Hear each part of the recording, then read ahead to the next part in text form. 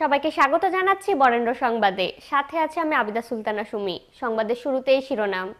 ময়মনসিংহে ট্রাক চাপায় 3 হুইলারের 4 যাত্রী নিহত। তৃতীয় শ্রেণীর কর্মচারীদের বেতন বৈষম্য দূরীকরণের দাবিতে মানববন্ধন। নগরবাসীর মতামত চান মেয়র লিটন। নাটোরের আরিফ হত্যা মামলার পলাতক আসামি গ্রেফতার। নদী দখল, দূষণ ও নদীর স্বাভাবিক প্রবাহ নিশ্চিত করার দাবিতে মানববন্ধন অনুষ্ঠিত। এতক্ষণ শুনছিলেন সংবাদ শিরোনাম, এবার বিস্তারিত। ময়মনসিংহের সদর উপজেলায় ট্রাকের ধাক্কায় চালক সহ 2টি সিএনজি 3 হুইলারের 4 জন যাত্রী নিহত হয়েছেন। আহত হয়েছেন আরো 2 জন। শনিবার বেলা 11টার দিকে উপজেলার আলালপুরে এ দুর্ঘটনা ঘটে। তারাকান্দা ময়মনসিংহ গ্রামে একটি ট্রাক আলালপুরে পৌঁছালে ট্রাকের এক চাকা পাংচার হয়ে যায়। এতে ট্রাকটি নিয়ন্ত্রণ হারিয়ে রাস্তার পাশে দাঁড়িয়ে থাকা 2টি সিএনজি অটোরিকশাকে ধাক্কা দিয়ে রাস্তার পাশে খাদে পড়ে যায়। এতে অটোরিকশার চালক সহ 4 যাত্রী ঘটনাস্থলে নিহত হন। আহতদের উদ্ধার করে ময়মনসিংহ মেডিকেল কলেজ হাসপাতালে ভর্তি করা হয়েছে। তবে তাৎক্ষণিকভাবে হতাহতদের নাম পরিচয় জানা যায়নি। তৃতীয় শ্রেণীর কর্মচারীদের বেতন বৈষম্য দূরীকরণের দাবিতে মানববন্ধন করেছে বাংলাদেশ প্রশাসনিক কর্মকর্তা বাস্তবায়ন ঐক্য পরিষদ। শনিবার সকালে রাজশাহীর সাহেববাজার 0 পয়েন্টে এই মানববন্ধন অনুষ্ঠিত হয়।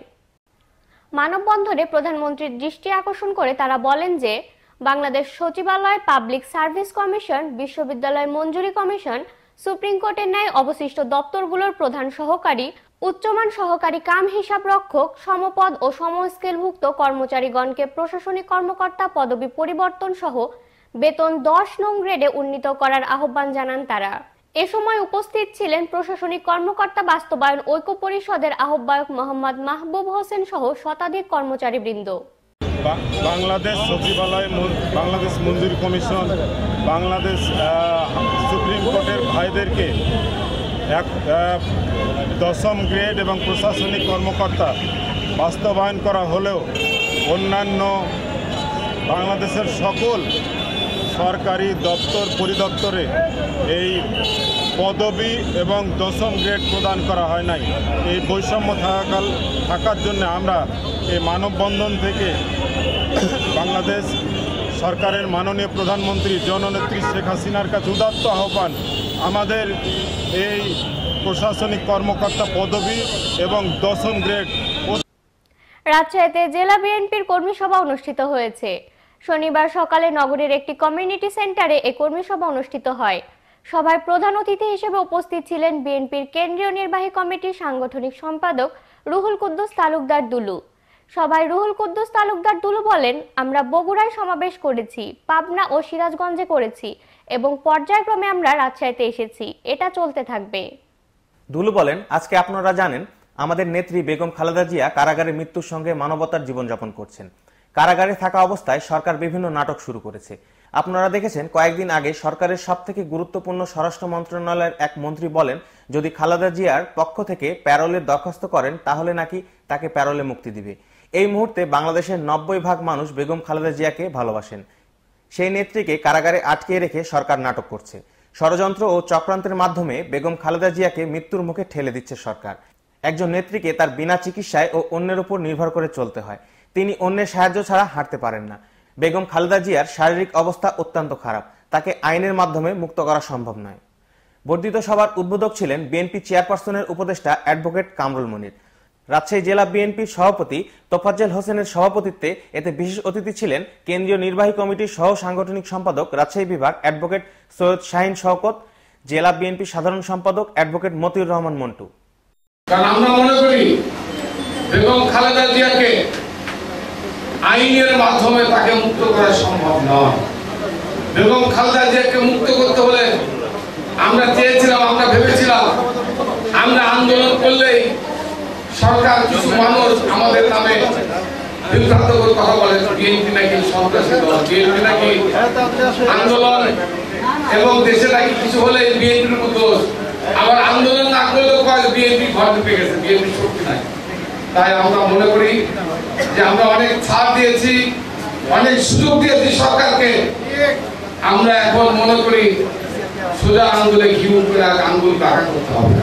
আর এই জন্যই আজকে এই উত্তর অঞ্চলের আমি দলের দায়িত্ব একজন সাংগঠনিক সম্পাদক হিসাবে আমি মনে করি দলকে সংগঠিত করার করার জন্য দলকে আবারও নতুনভাবে তৃণমূল পর্যায় থেকে দলের যারা ত্যাগী, সাহসী এবং যারা অতীতে জেল, জুলুম, নির্যাতনের বিরুদ্ধে রুখে দাঁড়িয়েছে, যারা ভয় পায় না, আমরা এই ধরনের সাহসী নেতা কর্মীদেরকে দলে আবার নির্বাচিত করতে চাই।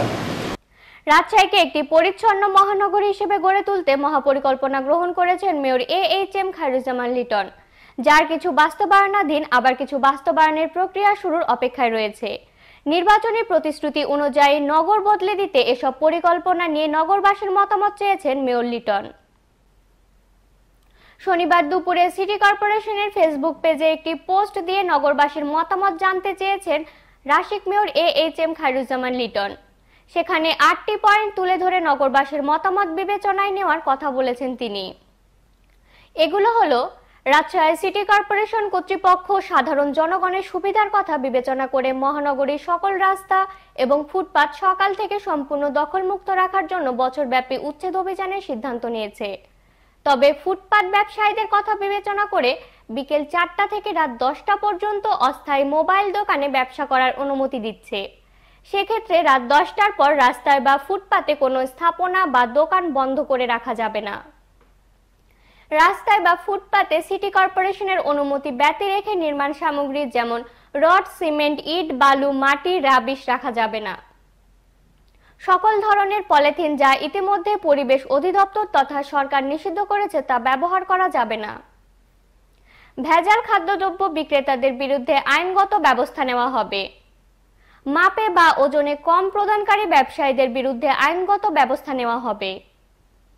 অপারেশন থিয়েটার এবং ক্লিনিক ডায়াগনস্টিক সেন্টারের মাধ্যমে যারা জনগণকে প্রতারিত করছে তাদের বিরুদ্ধে আইনগত ব্যবস্থা নেওয়া হবে।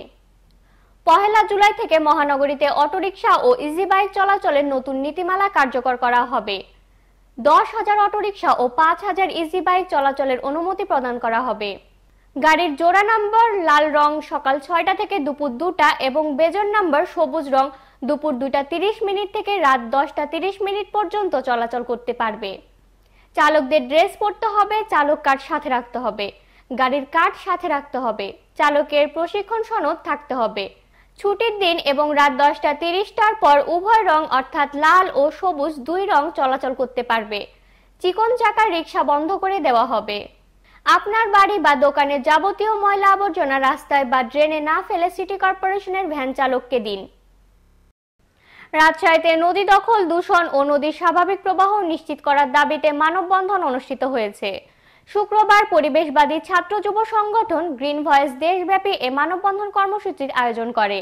তারই ধারাবাহিকতায় সকাল 10টায় নগরীর সাহেববাজার 0 পয়েন্টে মানববন্ধন করেছে গ্রিন ভয়েস রাজশাহী বিভাগীয় কমিটি। মানববন্ধনে উপস্থিত থেকে বক্তব্য রাখেন বাংলাদেশ পরিবেশ আন্দোলন রাজশাহী বিভাগীয় কমিটির সভাপতি ও রাজশাহী রক্ষা সংগ্রাম পরিষদের সাধারণ সম্পাদক জামাত খান। গ্রিন ভয়েস সদস্য আব্দুর রহিমের পরিচালনায় মানববন্ধনে আরো বক্তব্য রাখেন রাজশাহী প্রেস ক্লাবের সাধারণ সম্পাদক আসলামউদ্দৌলা, গ্রিন ভয়েস রাজশাহী বিভাগীয় প্রধান সমন্বয়ক রুবেল হক, সহ সমন্বয়ক জহুরুল ইসলাম, প্রসেনজিৎ স্বর্ণকার, সদস্য ইসরাত জাহান, হীরাবালা, বাঁধন প্রমুখ। বক্তাগণ বলেন, একাদশ শতাব্দীতে বাংলাদেশে নদীর সংখ্যা ছিল প্রায় 1,500। নদীগুলো ছিল প্রশস্ত, গভীর ও পানিতে টইটম্বুর। সারা বছর নাব্যতা থাকে তেমন নদীর সংখ্যা বর্তমানে সব মিলিয়ে প্রায় 230টি। বর্তমানে এই স্বল্প সংখ্যক নদী বিপর্যয়ের মুখে পড়েছে। নদীগুলোর মধ্যে 17টি নদী শুকিয়ে একেবারেই নদীর চরিত্র হারিয়ে ফেলেছে। দেশে সর্বোচ্চ 100টি নদীর নৌ চলাচলের উপযোগী প্রশস্ততা ও পানির গভীরতা রয়েছে। 1971 সালের তুলনায় দেশের 90% নদীপথ হ্রাস পেয়েছে। বক্তারা আরো বলেন, ভুল নীতি অক্ষুণ্ণ রেখে বদ্বীপ পরিকল্পনায় 2100 নিয়ে এগোচ্ছে বাংলাদেশ। এই পরিকল্পনায় নদী স্বার্থবিরোধী বিষয়গুলো পরিবর্তন না করলে বদ্বীপ পরিকল্পনাও সফল হবে না। একদিন ধ্বংস হবে সকল নদী, ধ্বংস হবে সুজলা সুফলা বাংলাদেশ। দেশ বাঁচাতে নদী ও পরিবেশ রক্ষায় দেশের জনগণকে এগিয়ে আসার আহ্বান জানান বক্তারা। নাটোরের গুরুদাসপুরের দিনমজুর আরিফ হোসেন হত্যা মামলার পলাতক আসামি আলতাফ হোসেনকে টাঙ্গাইল থেকে গ্রেফতার করেছে পুলিশ। ভোরে তাকে গ্রেফতার করে দুপুরে থানায় নিয়ে আসা হয়। গ্রেফতারকৃত আলতাফ হোসেন উপজেলা মসিন্দা পশ্চিম চরপাড়া গ্রামের কালাম হোসেন প্রামাণিকের ছেলে। গুরুদাসপুর থানার উপপরিদর্শক শহীদুল ইসলাম জানান, জমি জমা নিয়ে পূর্ব বিরোধের জের ধরে গত বছরের 1 মার্চ রাতে নাটোরের গুরুদাসপুর উপজেলার মসিন্দা পশ্চিম চরপাড়া গ্রামের আরিফ হোসেনকে বাড়ি থেকে ডেকে নিয়ে গিয়ে কুপিয়ে হত্যা করে দুর্বৃত্তরা। পরে নিহত আরিফের মা নাজমা বেগম বাদী হয়ে আলতাফ হোসেনকে প্রধান অভিযুক্ত করে 6 জনের নাম সহ আরও অজ্ঞাত 2 থেকে 3 জনকে অভিযুক্ত করে একটি হত্যা মামলা দায়ের করেন। এদিকে মামলা দায়ের পর থেকে অভিযুক্তরা পালিয়ে যায়।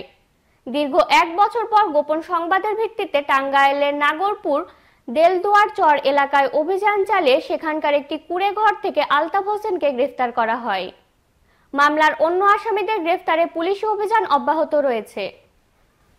ফেনীর মাদ্রাসার ছাত্রী নুসরাত ও সাংবাদিক দম্পতি সাগর রুনি সহ সকল হত্যার বিচারের দাবিতে মানববন্ধন করেছেন জেলা সাংবাদিক ইউনিয়ন নওগাঁ। নওগাঁ শহরের মুক্তির মোড়ে সকাল 10:30 শুরু হয়ে ঘণ্টাব্যাপী চলে এই মানববন্ধন।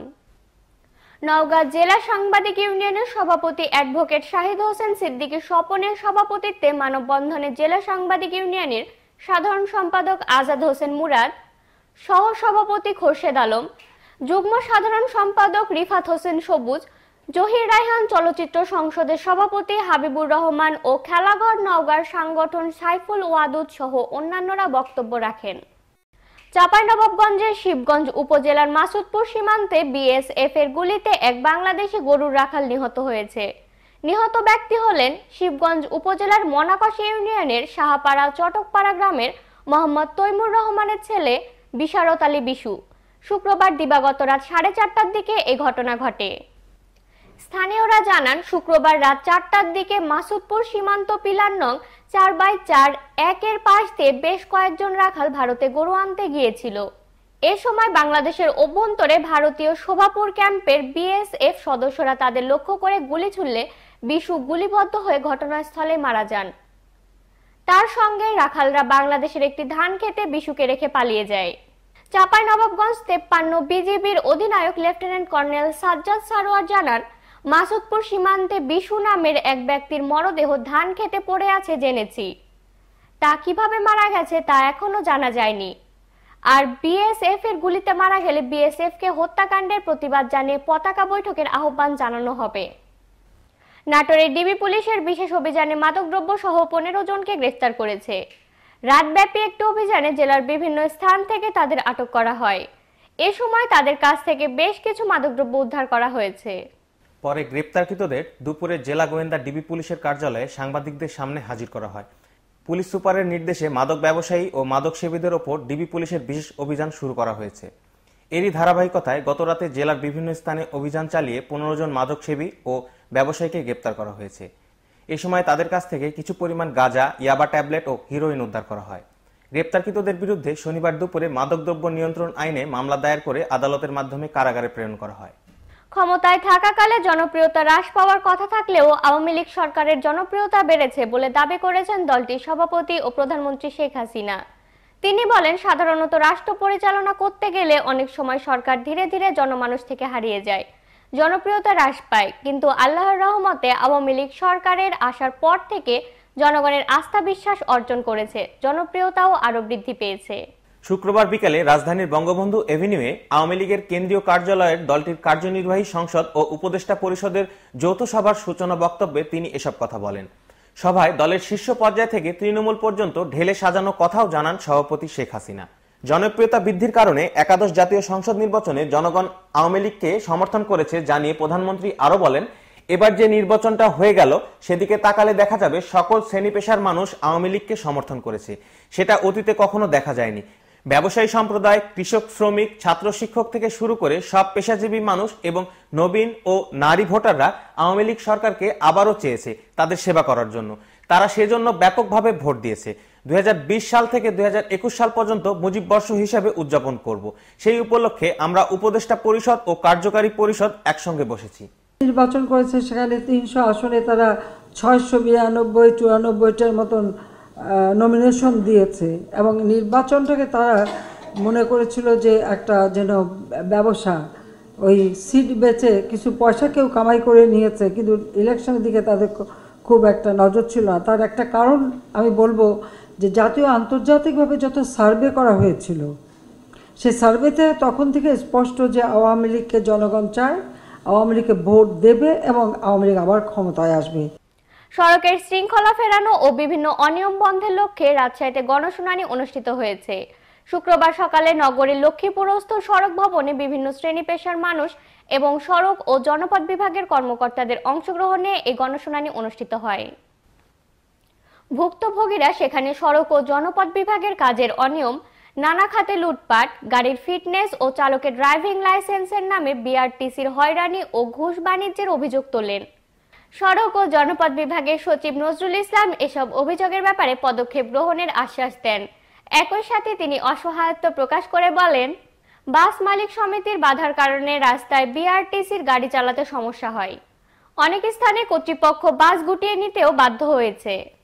কৃষি প্রণোদনার আওতায় নাটোরের সিংড়ায় প্রান্তিক কৃষকদের মাঝে সার, বীজ ও পাওয়ার টিলার বিতরণ করা হয়েছে।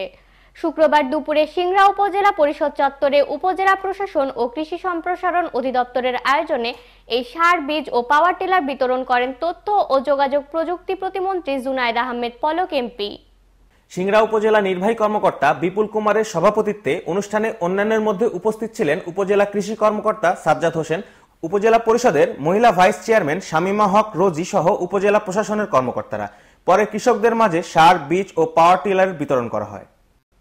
বাগমারাতে এমপি এনামুল হকের সাথে প্রাথমিক শিক্ষক কল্যাণ সমিতির শুভেচ্ছা বিনিময় অনুষ্ঠান অনুষ্ঠিত হয়েছে। সাংসদ বলেছেন, শিক্ষকরা সমাজের দর্পণ, শিক্ষকরা দেশ গড়ার কারিগর। পিতামাতার পরে একজন ছাত্রের জীবন গঠনে শিক্ষকের ভূমিকা অপরিসীম।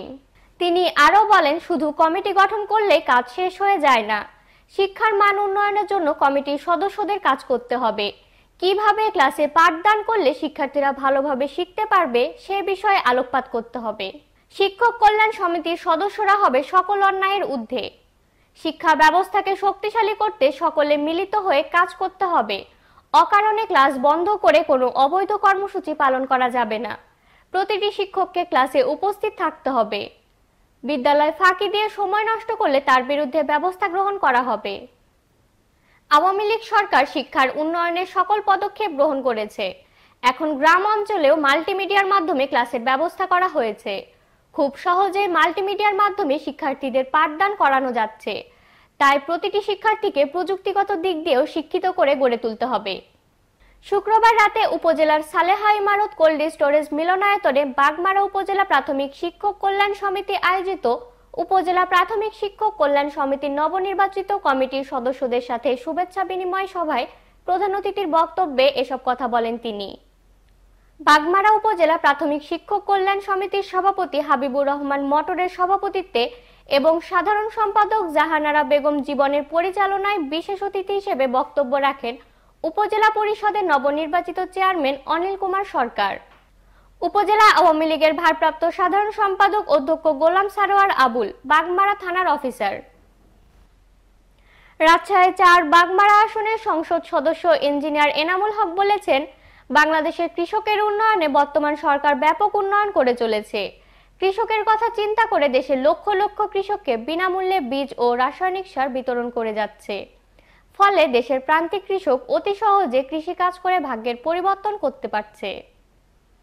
উপজেলা কৃষি সম্প্রসারণ অধিদপ্তরের আয়োজনে শনিবার উপজেলা পরিষদ মিলনায়তনে জরিপ মৌসুমে উপসি আউশ আবাদের লক্ষ্যে প্রণোদনা কর্মসূচির আওতায় কৃষকদের মাঝে বিনামূল্যে বীজ ও রাসায়নিক সার বিতরণ অনুষ্ঠানে প্রধান অতিথির বক্তব্যে এমপি এসব কথা বলেন। তিনি আরো বলেন, কৃষক বাঁচলে দেশ বাঁচবে। আওয়ামী লীগ সরকার কৃষক বান্ধব সরকার, সে কারণে সারা বছর বিনামূল্যে বিভিন্ন প্রকার কৃষি উপকরণ বিতরণ করে চলেছেন। উপজেলা নির্বাহী কর্মকর্তা জাকিউল ইসলামের সভাপতিত্বে এবং উপজেলা কৃষি সম্প্রসারণ কর্মকর্তা সাইফুল আবদুল্লাহর পরিচালনায় অনুষ্ঠানে স্বাগত বক্তব্য রাখেন উপজেলা কৃষি কর্মকর্তা রাজিবুর রহমান।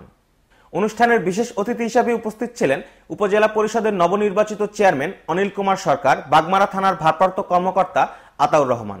অনুষ্ঠানে উপজেলার ৩৬০৬ জন কৃষকের মাঝে উপসি আউশ ধান বীজ ৫ কেজি, রাসায়নিক সারের মধ্যে ডিএপি ১৫ কেজি এবং এমওপি 10 কেজি করে বিতরণ করা হয়। এখানে কৃষকদের ট্রেনিং দাও, আপনাদের আমাদের ট্রেনিং দরকার। ট্রেনিং না হলে আমরা যদি আমরা না জানি তাহলে আমাদের সঠিকভাবে ফসল উৎপাদন করতে পারবো না। আমি একটা উদাহরণ দিই, আমার এই শিকদারির বাসায় ছাদের উপর একটা সবেদা গাছ, অনেক সবেদা ধরে, পাকে না, শক্তই থাকে। আমি অবস্থাকে বললাম, আপনি দেখেন তো উনি দেখা পরে কি একটা ওষুধ দিয়ে দিতে বা ফুল দিয়ে দিতে, সমস্ত শব্দকে এত সুন্দর ঢাকায় বসে আমরা ঢাকায় পৌঁছে দিচ্ছি, সেই শব্দগুলো খেলাম। মানে আমার মনে হয় সবচেয়ে মিষ্টি এবং ভালো শব্দ সেদিন খেলাম এই গাছের শব্দ। বিকজ এই যে উনি জানেন কোন ওষুধটা প্রয়োগ করতে হবে। তো ওখানে গাছ লাগালে ফল হয়েছে, পাকে না, নষ্ট হয়ে যাচ্ছে। আমাদের বাগবানাতে আর কিছু ক্ষতিগ্রস্ত হবে না, বেশি উৎপাদনও ক্ষতিগ্রস্ত হয়। কোনটা উৎপাদন করলে আপনি সঠিক প্রাইস পাবেন, কোনটা উৎপাদন খরচ কম হবে, কোন পদ্ধতিতে করতে হবে, এটা জানতে হবে। এবং তারই পরিস্থিতি আজকে নতুন নতুন উদ্ভাবন আমাদের কৃষিবিদরা করতেছে। নওগাঁ জেলার বদলগাছি উপজেলায় স্থানীয় বিএনপির আয়োজনে এক কর্মী সভা অনুষ্ঠিত হয়েছে। শুক্রবার সকাল 11টায় দেশনেত্রী বেগম খালেদা জিয়ার নিঃশর্ত মুক্তি এবং তারেক রহমান সহ সকল বিএনপি নেতাকর্মীদের মিথ্যা মামলা প্রত্যাহারের দাবিতে কর্মী সভাটি অনুষ্ঠিত হয়। বদলগাছি বিএনপির সভাপতি ফজলে হুদা বাবলুর সভাপতিত্বে তার নিজ বাসভবনে কর্মসভাটি অনুষ্ঠিত হয়। উক্ত কর্মী সভায় বদলগাছি উপজেলার বিএনপি ও অঙ্গ সংগঠনের সকল স্তরের নেতা ও কর্মীগণ উপস্থিত ছিলেন। গাইবান্ধার গোবিন্দগঞ্জে শালমারা ইউনিয়নের মহিমাগঞ্জ জিরাই রেলগেট থেকে গাড়ামারা ব্রিজ পর্যন্ত রাস্তা পাকাকরণের দাবিতে মানববন্ধন কর্মসূচি পালন করেছে এলাকাবাসী। স্থানীয় একতা জনসেবা ক্লাবের উদ্যোগে শুক্রবার বিকেলে এই মানববন্ধন কর্মসূচি পালন করা হয়। নওয়ানা রাস্তার মোড়ে অনুষ্ঠিত ঘণ্টাব্যাপী মানববন্ধন চলাকালে বক্তব্য রাখেন ক্লাবের সভাপতি ফায়ার সার্ভিস কর্মকর্তা শফিকুল ইসলাম, পাচারিয়া হাই স্কুলের জামে মসজিদের ইমাম এনামুল হক, শাখাহাতি মাদ্রাসার সহকারী শিক্ষক আবুল কাশেম, ক্লাবের সাংগঠনিক সম্পাদক প্রকাশ চন্দ্র ও সদস্য শ্যামল চন্দ্র দাস। মানববন্ধনে বক্তারা অবিলম্বে জনগুরুত্বপূর্ণ এই রাস্তাটি দ্রুত পাকাকরণের জন্য কর্তৃপক্ষের নিকট জোর দাবি জানান। রাজশাহী জেলা মুক্তিযোদ্ধা স্মৃতি স্টেডিয়ামে প্রথম বিভাগ জেলা হ্যান্ডবল লিগে মডার্ন বক্সিং ক্লাবকে হারিয়েছে সিপাইপাড়া স্পোর্টিং ক্লাব। দিনের দ্বিতীয় ম্যাচে মডার্ন বক্সিং ক্লাবকে 22-39 গোলে পরাজিত করে সিপাইপাড়া স্পোর্টিং ক্লাব। ম্যাচ সেরা হয় রজন 15 গোল দিয়ে। অপর ম্যাচে লোটাস ক্লাবকে হারায় টাউন হল ক্লাব। এই ছিল আজকের বরেন্দ্র সংবাদে। সবাইকে সাথে থাকার জন্য ধন্যবাদ।